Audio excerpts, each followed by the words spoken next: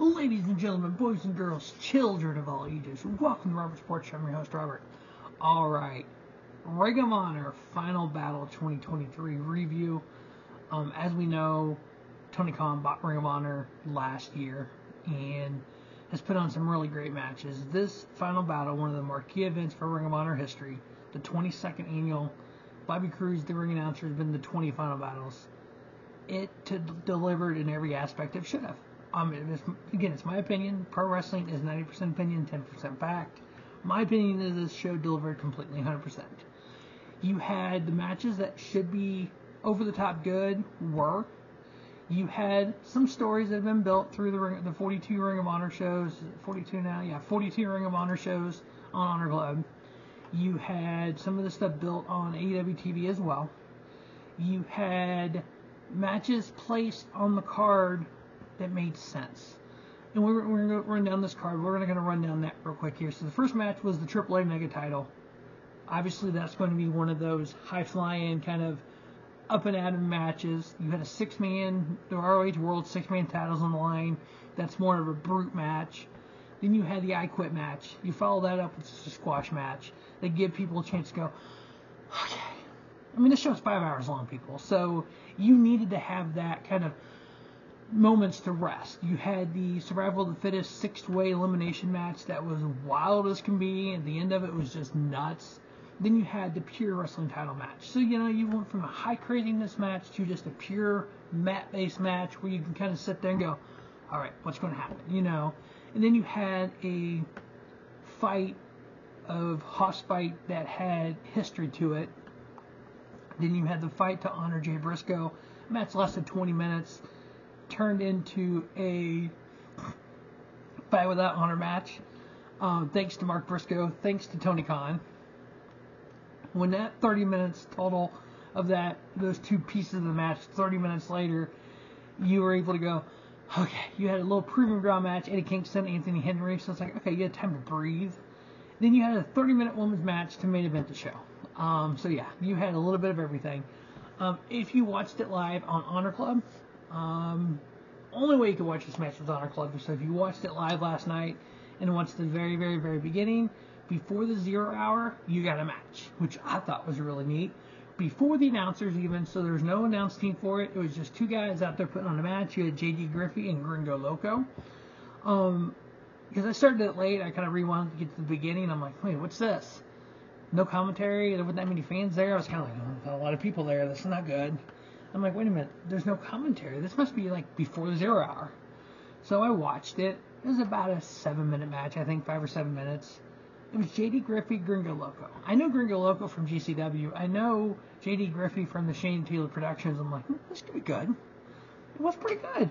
Again, it was a short match. I give it a 3-star with JD Griffey getting the victory. They just went out there and put on a match. It's like, oh, cool. And then you had the 0 hour start where you had Taya Valkyrie with her husband Johnny TV versus Jazmin Allure. Taya Valkyrie, former women's champion. She is one of the best women wrestlers in the world. Hopefully she'll get into the women's division of Ring of Honor, if not AEW. And she's one of those you need to put on TV. She needs to be in title matches. She needs to represent the women's division in AEW Ring of Honor. Jazmin Allure, she's one of those that she needs to work on a little bit what she's doing. She's not bad, but she has some work that needs done. She's pretty green. I ended up giving the match 2 3/4 with Taya Valkyrie getting the victory. Next up, we had one of the, I would say, better tag teams in the world that don't really get a lot of attention from the Von Erichs. Marshall Von Erich and Ross Von Erich. Their family has the movie The Claw or whatever it's called coming up. Their dad, is it Carrier? Let's see here. Kevin Von Erich, okay. The Von Erich family, we know the tragedy the Von Erich family's gone through over the years. I know Kevin Von Erich went into the WWE Hall of Fame back in 2009. I was actually at that Hall of Fame ceremony with Stone Cold, Coco Beware, Finkel. Who else was part of that? There's somebody else that was part of that. Funks were part of that. I was actually there for them. I'm like, that's kind of neat. the Von Erichs, they need a place. They're a heritage family that Marshall and Ross are just uber talented as a tag team. Just they just need to be themselves and go out there and fight. And hopefully they get a chance in Ring of Honor, if not AEW. Love to see them in GCW, maybe some other independent companies to get some more reps. According to Cage Match, they were in MLW back in May. I don't know what they've done since. But, so hopefully we see more of them on AEW television and Ring of Honor. If not, hey, I would have an issue with them going to NXT and kind of build up in WWE for a while. That would be kind of neat. Seeing them on WWE television as champions, tag team champions. They went up against the Outrunners, Truth Magnum and Turbo Floyd. We've seen some of them in AEW, kind of a squash team. They're part of OVW a lot. This match was okay. It was 6 minutes long. Nothing to brag about. I give it 2 3/4. The Von Erichs getting the win by the family claw. Actually, I want to check out that movie when it comes out. As soon as it comes to streaming, I'll probably check it out. And then we had the Ring of Honor World Television Survival of the Fittest elimination match. The winner of this moved on to the 6-way elimination on the card. We had Jack Cartwheel and Bryan Keith. Two wrestlers who have completely different styles. Styles make fights. We talk about that all the time.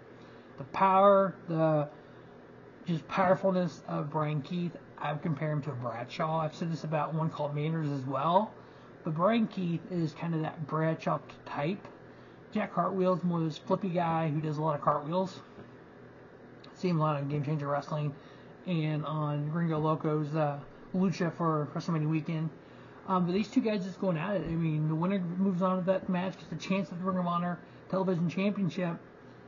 I ended up giving the match 3.5. Bryan Keith got the victory, which is really neat. He's from Texas, got a Texas pop there.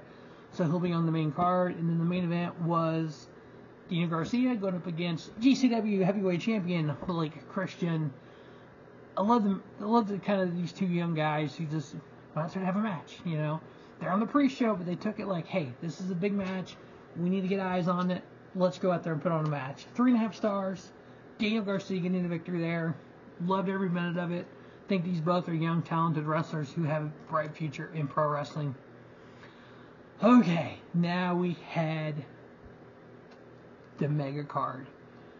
Start to finish, over 5 hours total for the 0 hour and everything. 12 matches? Is that what the official total is? 11. So 10 matches, and then one is kind of broke off into 2 pieces. First match, we had the AAA Mega Championship on the line. We had champion Hijo del Vikingo versus Black Taurus. First good 5-10 minutes of this match. It was 16 minutes long, so probably the first 5 to 7 minutes of it. Black Taurus was able to block everything Vikingo did, was able to power through a lot of those moves. Vikingo did a flip to the outside, and Taurus just caught him out of midair. I mean, he's catching a 200-pound dude out of midair when there's wide receivers that can't catch a football, and just overpowered him. And one thing that Eric and Chris Coleman were talking about is Black Taurus has wrestled so many guys like Vikingo in AAA that he knows how to defend against those moves. He knows, hey, when this move is coming, things that I need to do. So that was kind of helpful. These guys only matched one other time. They've been in a lot of tag matches, but one-on-one. So you had a lot of that. Then you had Vikingo, just as time went on, the high flying moves were able to kind of get the best of Black Taurus. There's a couple times where Vikingo, one in particular, he likes to do a 630 to the outside. He ended up running across, jumping on the rope to do the springboard. I don't know if the rope just wasn't tight enough or if he lost his footing, but he kind of slipped the bullet and fell back on the ring. Jumped down in the ring, did it again, and did the same thing. The third time he goes over, you can see he kind of changed. Okay, can't do that, but he was able to jump up there, steady himself, and just do kind of a swanton. He did a 720 at one point, because even Caprice Coleman was like 630, 40, it was something. And Rick Bonnie was like 720. I'm like, oh my god, it was crazy. But just, yeah, Vikingo's so good at what he does, just everywhere. I ended up giving the match 4 1/4. El Hijo del Vikingo retaining his AAA title. He is almost to the second highest ever for that title. The longest reign was, they didn't actually say. The second longest reign was Kenny Omega's 765 days. And right now, Vikingo's had 743. So, see here. 735 was El Texo Jr. had that. He beat that already. Oh, maybe he has the second. King Omega has the longest. Maybe that's what they were saying.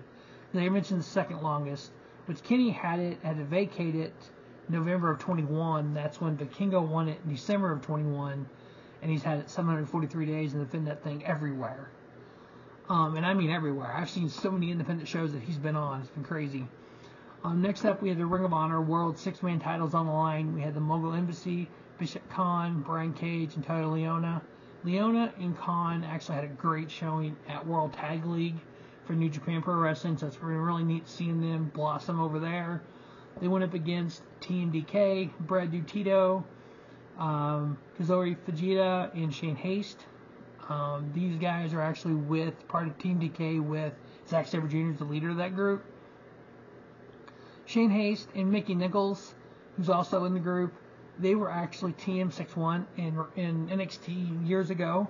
One of the better upcoming tag teams from Australia that never really got it. They got hurt a lot. They never really got that big break. But other than that, Team DK has been a really badass group. But when you have guys the size of Kong, Cage, and Liona, you can take it to almost anyone. 12 minutes this match lasted. It actually produced some great wrestling. Mogul Embassy retained their 6-man titles with, of course, Prince Nana. My buddy Prince Nana. If you have an Honor Club, go back and watch Chapter 2 Hate. It's from 2010. There's a spot where me and my nephew there, we're sitting on, when they came out of the curtain, we're sitting on the aisle. Prince Nana was making fun of people, pointing at me. And there's actually video I've seen on streaming, and I actually have the DVD of me going to Prince Nana. So yeah, my buddy Prince Nana. It's been a family joke since then. Every time I see Prince Nana, we just laugh. But overall, really solid match. I give it 3.5. This actual match over delivered to what I thought it would be. Next up, we had Ethan Page versus Tony Nese in an I Quit match. And there's a lot of story belonging with this. Mark Sterling is the manager of Tony Nese. He's trying to gain people to be part of Mark Sterling Productions. They wanted Ethan Page. He declined. So there's always been a back and forth there. And trying to get Ethan Page over to Mark Sterling. And every time Tony Nese has a match, Mark Sterling gets involved, like managers do. So Ethan, I guess, at one point in time, wasn't as physical fit as he is now. And Tony Nese brought that up. I showed a picture or something and made fun of him for it. And so Ethan came back at him and something back and forth. And the I Quit match came up and they settled on it.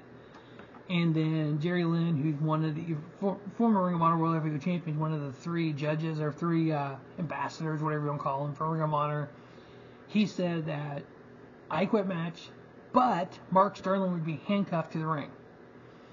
Well, when this match goes to start, Mark Sterling didn't want to be handcuffed, so Mark Henry came out to force him to be handcuffed.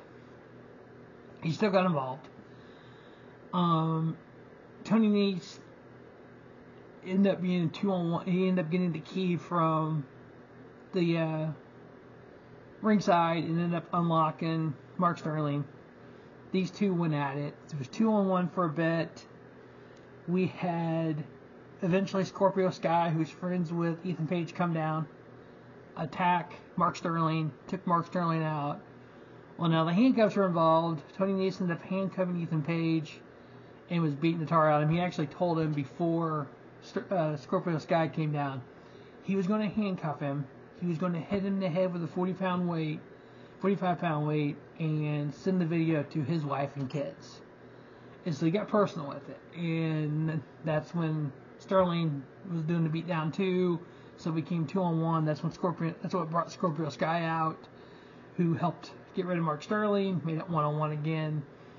Ethan Page ended up using to handcuff. He got handcuffed, and again, Tony Nese ended up beating him with him. And then Ethan ended up getting out of the handcuffs. He got the key from whoever had it, and ended up putting the handcuffs on Tony Nese, and actually ended up choking him with the handcuffs. He had the handcuffs like this, and it was like choking him, and Tony Nese said, "I quit."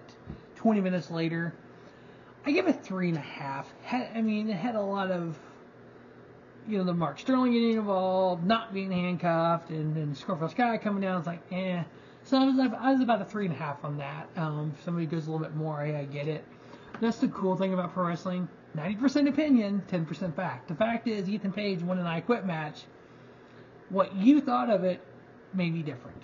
I give it 3.5. So we just had two big matches, the I Quit match, the AAA match. Now we needed that kind of match. So we got Allure versus Vertvixen. We had a 2-minute and 41-second squash match, which was good because it gave people time to go, okay. It's been big so far. And so Allure won that. I give it 1 star. Then we had the Ring of Honor World Television Survival of the Fittest 6-way elimination match for the vacated title that Samoa Joe vacated. So we had Kyle Fletcher, Bryan Keith, Dalton Castle, Commander, Lee Johnson, and Lee Moriarty. Now, within that, you had Kyle Fletcher, part of Don Callis' family.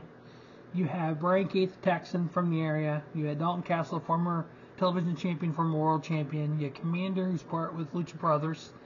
You had Lee Johnson, who was being recruited to join Shane Taylor Productions. Lee Moriarty is in Shane Taylor Productions. And so you kind of had a little dynamic with all of them. You ended up having Lee Moriarty submit Lee Johnson 8 minutes into the match. Then you had Lee Moriarty pin Dalton Castle 11 minutes into the match. You're like, okay, Lee Moriarty's going to run the table. Then you had Bryan Keith actually pin Lee Moriarty. So the final three was Kyle Fletcher, Bryan Keith, and Commander, which, okay, I thought there was a chance that Bryan Keith might win this. I was actually kind of looking forward to that. Then you had Kyle Fletcher pin Bryan Keith. Then you had Kyle Fletcher versus Commander. This piece of it was 9 minutes. It could have went on forever. This match was wild to start out with because it had the elimination. It had just everybody kind of going after everyone. Then when you come down to Kyle Fletcher and Commander, Kyle Fletcher part of Aussie Open with Mark Davis. He's the tank, and Kyle Fletcher's the Ferrari. If Kyle Fletcher is a Ferrari, Commander is a freaking sports car or whatever. No, name another sports car. These two guys had 9 minutes of just craziness. They had so many false finishes, so many near pins, so many kind of amazing moves where they hit a move, it's like, oh damn. Yeah, it was just craziness. Dives to the outside, drop kicks, freaking flips and everything. 26 minutes almost this match lasted start to finish. And your new Ring of Honor World Television Champion, Kyle Fletcher. I hope they ever rematch Fletcher and Commander because this match was this little piece of the match was that good. But overall, this match was absolutely amazing. I give it 4.5 stars. Match of the night. We still got a bunch of time left. Bunch of matches left. We still got 4 matches left. Next up, we had the Ring of Honor Pure title. Say you needed that mat-based kind of just pure wrestling match, which is what this was. Champion Wheeler Yuta versus Tom Lawler, Filthy Tom Lawler. For those of you who are new to Ring of Honor, you don't know what Pure title means. A Pure title is a mat-based title, so you get 3 rope breaks. So what that means is you hold the rope, they break the hold. You can do that 3 times. Once you exhaust your 3 rope breaks, you can be pinned or submitted in the ropes. You get 1 close hit to the face. You get warned on the first one, you get DQ'd on the second one. No one can interfere in a match. So for Wheeler Yuta, if BCC would have came out and interfered, they could have got fired. I think what's the other rule with it? Yeah, you can hit anywhere on the body except no low blows. So yeah, there's certain rules you got to follow, and the rope breaks is a big one. And typically, Wheeler Yuta doesn't go through his rope breaks. He did here, which was weird for him. But then once he did, Tom Lawler could submit him, and the next rope break wouldn't break it. Tom Lawler had a submission hold on him, but Wheeler Yuta was able to get out of it. Just pure mat wrestling, basically. Zack Sabre Jr. would be awesome in this. He's done it before. This was a pure rules match. Wheeler Yuta ended up getting the victory by submission over Tom Lawler. I ended up giving it 3 1/4. It's a good match. It's one of those matches like, okay, cool. And you move on. Next up, you had Keith Lee versus Shane Taylor. The history of this is if we'll go back to, let me find it here, when Keith Lee signed with WWE NXT. Before that is how far this match, the history of this match goes back. If we're talking 2018, it looks like. Yeah, around 2018, 2017. In Ring of Honor, Shane Taylor and Keith Lee were tag team partners. They were the #1 contenders for the tag titles. The match was announced. They were advertising the match. Keith Lee signed with WWE. So obviously the match didn't happen. Shane Taylor thought, okay, Keith just up and left. He didn't want to be my partner anymore. He didn't want us to be friends anymore. Keith wanted a big opportunity going to WWE. Caused friction between the friends. For 7 years, they didn't talk. Keith Lee, obviously, we know what happened in his WWE run. He shows back up in Ring of Honor. Shane Taylor's there. The Ring of Honor was due some different owners. But guess what? The friction stayed. The only way to solve that is have a fight. So these two guys, two big guys, athletic big guys, went out there and just had a fight. Fight to end all fights. 14 minutes, Keith Lee, Shane Taylor.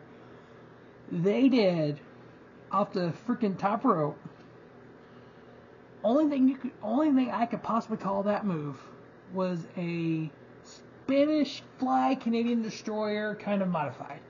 Because it's almost like they did the flip you would of a Canadian, but kind of they were almost together like a Spanish Fly.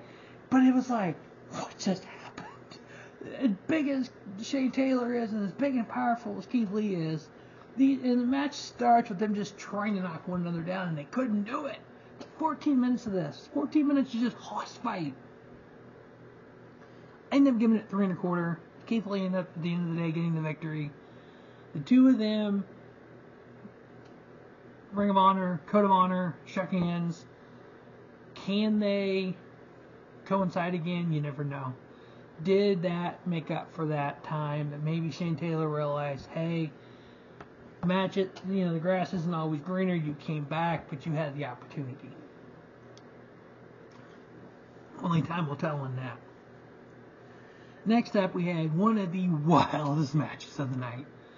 Initially, it was Fight to Honor Jay Briscoe. 1 year ago, at Final Battle 2022, was Jay Briscoe's last Ring of Honor match. The double dog collar match against FTR. Briscoes became 13-time champions. They had one more match in 2022 against Main Event at House of Glory. They put over Main Event. They lost the House of Glory tag titles. We all know what happened 3 weeks later. The unfortunate loss of Jay Briscoe at age of 39, one of the greatest wrestlers in wrestling history.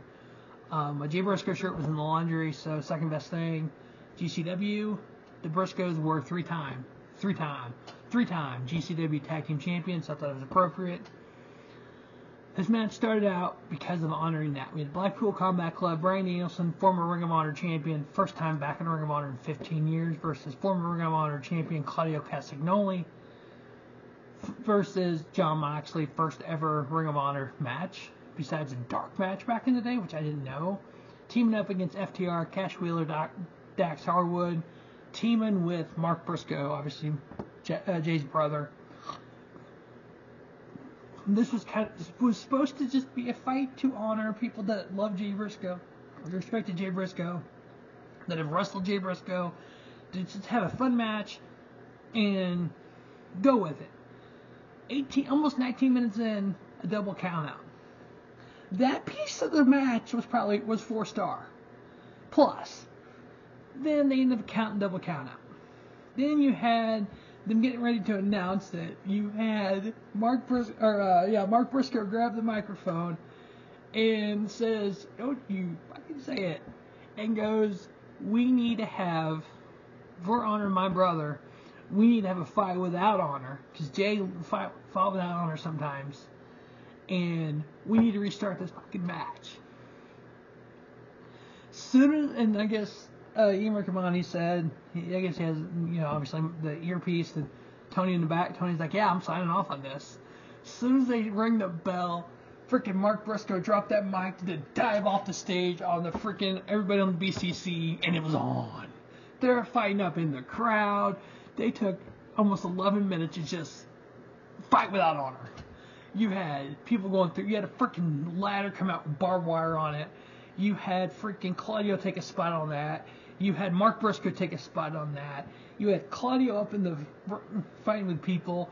You had freaking, I think it was Cash Wheeler throw freaking beer or something in the face of Claudio. You just had chaos around ringside. Tables, tacks. You had them pull out a bucket. I think the bucket they said had Jay's picture on it, and there was pieces of barbed wire and tacks. So it was a Jay Briscoe fight without honor match, which, okay. This match, this 10 minutes of this, almost 11 minutes, was literally almost 4-star by itself. Overall, I give the match 4.5. I kind of put both pieces together. I'm going with 4.5 on that. It was just amazing. Chaotic, crazy, just bonkers. You had freaking Mark Briscoe hit a Jay Driller on, I think he hit it on Danielson and got the pin on the chairs, middle of the ring, 1, 2, 3. Mark Briscoe and FTR wins the fight without honor and honoring the late Jay Briscoe. Yeah, that was hella cool. 4.5 star. But obviously something that big, you kind of had to break it down a little bit. We had during the 0 hour, we had an interview with Anthony Henry. He's looking for, Eddie Kingston with TK. Eddie's looking for a fight. TK was talking about the Continental Classic and his match tomorrow against Daniel Garcia. And Anthony Henry came up and said something about he wanted to fight, wanted the match. And so TK is like, okay, put them two together. And basically told Anthony Henry, if you can last 10 minutes or beat Eddie Kingston, you will be the first competitor for the winner of the Continental Classic, who had the America's Triple Crown. They're the Ring of Honor Strong title, or the Ring of Honor title in New Japan Wrestling Strong and the Continental Classic. And so you made this match. Okay, cool. You kind of put it in a place where, okay, we need to kind of come down from the fight without honor. We need to kind of relax before we get to that main event. So we Eddie Kingston versus Anthony Henry did exactly what it needed to do. 2.5 star. Eddie Kingston got the win, less than 6 minutes. It was like, okay, now we can breathe. Then the main event. Ring of Honor Women's World Title on the line. First time ever in Final Battle history. Athena defending her title versus Billie Starkz. I love the history they have of this because Billie Starkz was a minion for Athena. Athena treated her like dirt, treated her like a slave basically, and then was like, okay, and then Billie Starkz was like, well, I don't want to do this anymore. Well, you don't have a choice. Billie Starkz stood up to Athena, which led to this match. 28.5 minutes of a women's match. One of the best women's matches of 2023. You had Billie Starkz get busted open pretty early in it. You had Athena doing things that she hasn't really done since she was Ember Moon back in the day. Both these women it was more of a fight than it was anything. You had, at one point, you had Athena going to the announce table, clearing the announce table off, throwing water at Ian Riccaboni and Caprice Coleman, and was going to put Billie Starkz through the announce table. They ended up fighting on the announce table. You had Billie Starkz. Athena was laying by the ringside, by the barrier. Billie Starkz went full for into the freaking, going into Athena. Athena moved. She needed the freaking barrier. Later on, I think right after that, you had Athena do a freaking, shotgun drop kick to Billy Starks into the barrier, and the barrier didn't move much, and you could see it hurt. I mean, it was like spine into the metal. These two just tore each other apart. You had more blood in this women's match than you had in War Games combined, both of them. None, a lot. Both women were bleeding at the end. Athena was able to submit Athena was able to submit Billy Starks. She won by submission. 4-star. We ended this marathon of a show with a 4-star women's match. That was second to none anything we've seen in 2023, in my opinion. We had Billy Starks go to walk away from Athena. Athena grabbed her, pulled her back, and Billy Starks goes, "What do you want from me? I want you to be my minion." They end up high-fiving, hugging. So it looks like Billy Starks and Athena are back together. Okay. But yeah, what a match. What a card. 3 matches, 4-star or more. 4 matches, 4-star or more. AAA Mega titles, 4.25. The TV title, Survival of the Fittest, was 4.5. The Fight Without Honor was 4.5. And then this match was 4. Marathon of a show, but definitely worth the $9.99 for Honor Club. Now you can watch the weekly stuff, the history of it, and you get this just amazing show. TK had said in the press conference about people attacking AEW, which there's been a lot of that on social media lately, and that he's here for the fight, and talked about other companies going against WWE, Vern Gagne's and Ted Turner's, and them going out of business. And somebody brought up in one of the responses about TNA still in business. Here's the thing. TNA came in 2002 with Jeff Jarrett and Jerry Jarrett running it. They couldn't afford to try to hang with WWE. They had to bring in a partner, in Panda Energy, which was Dixie Carter's dad's company. Because they brought in Panda Energy as a partner, Dixie Carter got a job. The Jarretts ended up leaving. Dixie Carter damn near ran the place out of business. They ran out of money, basically. They were basically bankrupt. You had wrestlers, the Harris brothers, paying for shows. You had to find places that you could cheaply put on a show. You almost had nothing. The company basically went bankrupt. That's why they ended up changing the name from TNA to Impact Wrestling, a new start under the Anthem group. And then Anthem's going to revise the TNA name in 2024. So the people that started TNA isn't in there now. So it basically went out of business. WCW went out of business. All trying to challenge the juggernaut that's WWE. Tony's not doing that. Tony's in for the long haul. I see a lot of people online say, well, AEW's losing money. So, is it yours? It's not. I see somebody commented because of what Tony said, he wishes AEW would go out of business now. Really? Why? We don't need a monopoly. We need AEW. We need TNA. We need Ring of Honor. We need NXT. We need all these other promotions. The healthier the overall wrestling business is, the better it is. And what's the best part of WWE, period? In the history of WWE, since I've been watching since 1995, what's been the best era? The Attitude Era. Why? Competition. What makes WWE so good right now? Well, yeah, Tripp is the creative. Competition. There's an era there. In between WCW and AEW, there's no real competition. Great Khali was your World Heavyweight Champion. Do I gotta say more? Last year, 2021, 2022, more in 22 than in 21, but in 2022, each week, this week was the lowest ratings in Raw history. This week was the lowest ratings in Raw history. Why? Because Vince was still in charge. You sell the company to TKO, you put Triple H in charge of creative, guess what? You have what you have now. A lot of that has to do with AEW. A lot of it has to do with Ring of Honor. Look at the people that are supposedly going to main event WrestleMania. CM Punk and Seth Rollins, both former Ring of Honor champions. Roman Reigns and Cody Rhodes. Or Cody Rhodes, former Ring of Honor champion. Like I said in a tweet or a post or whatever you want to call it. Punk would not be back in wrestling if it wasn't for AEW. Cody Rhodes would not be a main eventer if it wasn't for Cody Rhodes and AEW. If you remember, Stardust got fired from WWE as Stardust, as a tag team guy with Goldust. He goes and bets on himself, Ring of Honor World Heavyweight Champion, New Japan Pro Bullet Club. Did All In, went to AEW to come home and finish the story. He couldn't have finished this story anywhere else. The story is, his dad was never WWE champion. His dad never could get over the hump to win WWE championship. He won the NWA title. Cody did too, but never won the WWE title. Cody wants to do that. CM Punk, he got fired from WWE. He left the business because he had a better taste in his mouth. He even said there's so many opportunities for him to come back. He didn't do any of it. He saw what AEW was doing and decided to come back. Do you really think if it wasn't for AEW, Punk would be back in WWE right now? No, he wouldn't have. AEW brought Punk back his love for the business. Punk said on Collision, put down WWE, which is hilarious. And then he goes, I'm home now in WWE. Dude, whatever. But, so yeah.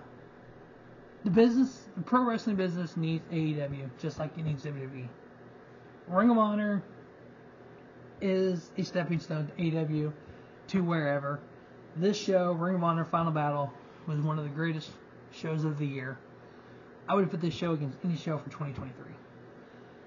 That is the review of Ring of Honor Final Battle. As always, thanks for watching Robert Sports Show, and don't just have a great day. Have a spiffy day. Robert Sports Show, your YouTube leader, sports channel content.